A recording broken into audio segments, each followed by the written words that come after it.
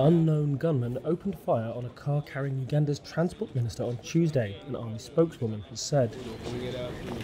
Local television station NBS reported that 4 attackers on motorcycles had shot at the car, carrying General Katumba Wamala in a suburb of the capital Kampala. We are determined and we have the resolve. He was taken to hospital having sustained, according to a lawmaker, injuries in both shoulders.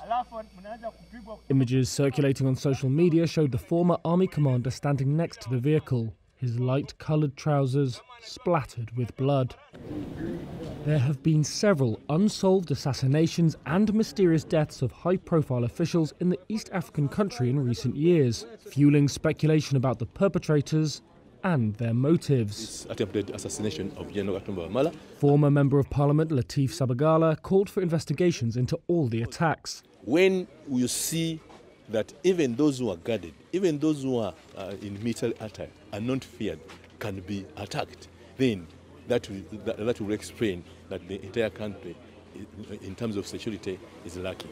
Victims have included a lawmaker, a senior police officer, the country's top public prosecutor and senior Muslim leaders. Nearly all were committed by gunmen on motorbikes.